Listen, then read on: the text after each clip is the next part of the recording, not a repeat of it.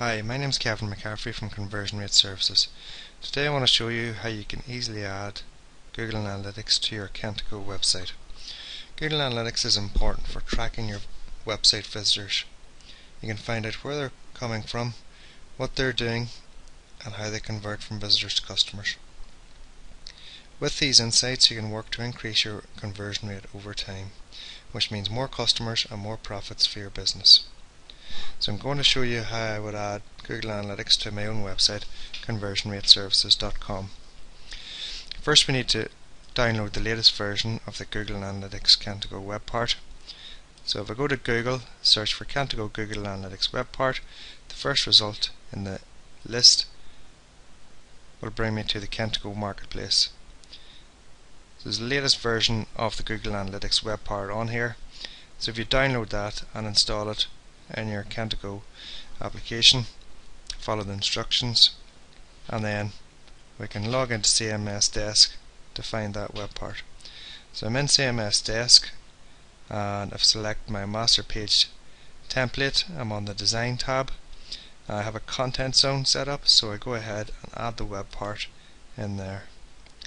So when I select the web part, under Google Services I'll find the Google Analytics web part. So select that, and I've got some options now to input.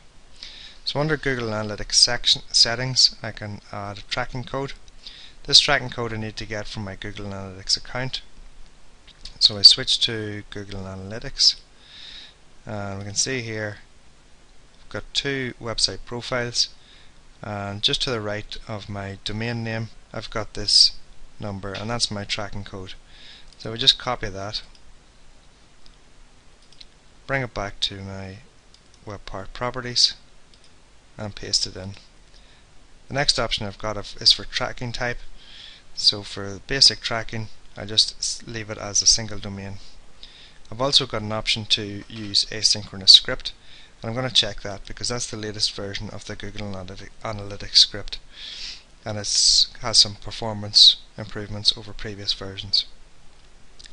I click OK, and when I'm back at CMS Desk the page refreshes. Now if I went back and refreshed my website page, so what's happened now is that if I view the page source and I search for my Google Analytics tracking code, I'll see that this small piece of JavaScript has been added to my page. That's basically what the web part has done for me. So I don't need to write this piece of JavaScript myself. I don't need to add it as JavaScript. If I just by using the tracking code, the Kentico web part has done all that for me. So now I can start tracking what my users and visitors are doing on my website. For more information on how you can improve your conversion rate, go to my website conversionrateservices.com and select Contact Us and fill in the form and get in touch to see how we can help you improve your conversion rate.